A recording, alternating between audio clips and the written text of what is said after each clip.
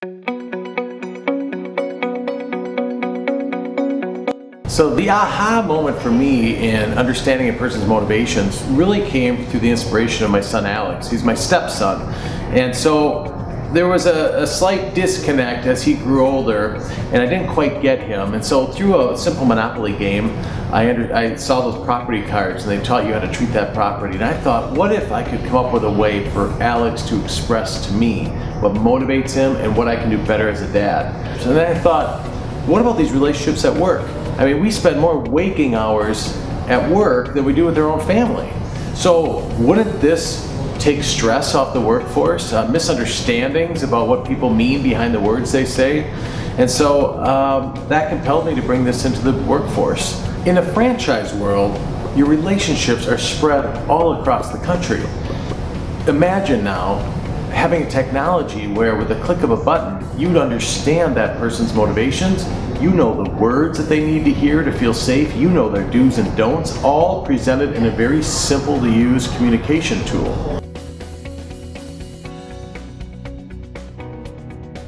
Why, what, and how of every human being. Why you behave the way you do. Every behavior goes down to your top 5 motivations. It reveals what motivates you and how to positively influence them.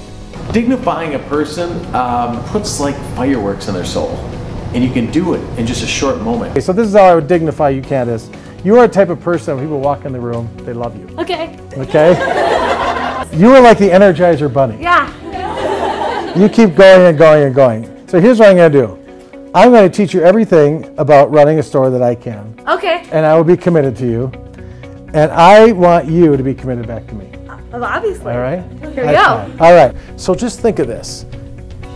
Some of you see this as a career. Some of you see this as a stepping stone. No matter where you see yourself now, there is one thing that fundamentally doesn't change.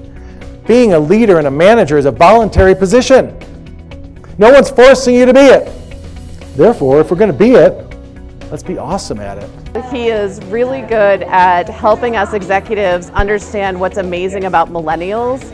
And the number one question you ask yourself is, how do you motivate millennials? And what I experienced in this room is not only does he have a beautiful program to help us do that, but it resonated so well with everyone here. Boy, I get a lot of questions about the millennials.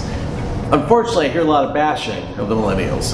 They're not loyal, they're not showing up on time, this, that, and the other thing. Please understand, the millennials could be the most loyal generation if you bring dignity into the workplace. So you form a solid relationship and really get to know their gifts and talents and place them on the right seat on your bus.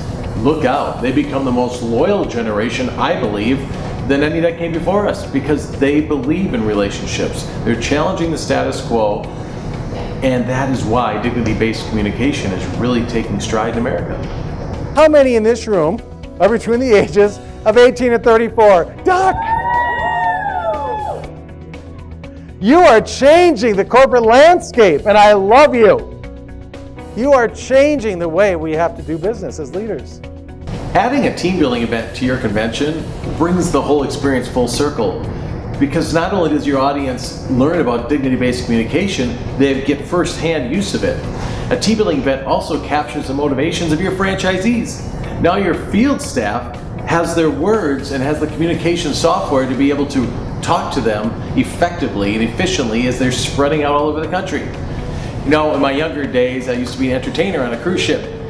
And being a cruise staff, I heard a lot of funny questions, which I'll share with your audience, but one story was of a woman who paid for an ocean view cabin and came back complaining because when she looked out her porthole, she had a view of the parking lot. That led to a little bit of inspiration. Here's the deal. What you're learning today is a life thing. It's not a manager thing. You have people in your life and you know who they are. They walk into your stateroom and they look out your porthole. What do they see when they're in your presence?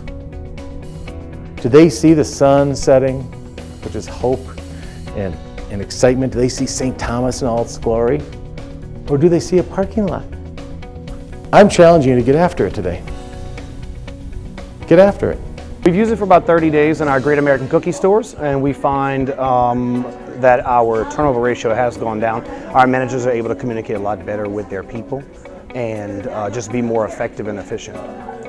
I was really inspired by everything he had to say and what he taught me about myself. Some things you kind of know, but he gets more into depth about it, and I really enjoyed that. I really, not only on myself, but in other people as well, and how you can relate to them and how you guys can connect with each other and work together in a positive and great way. It's time to have them feel appreciated for who they are, not who you want them to be.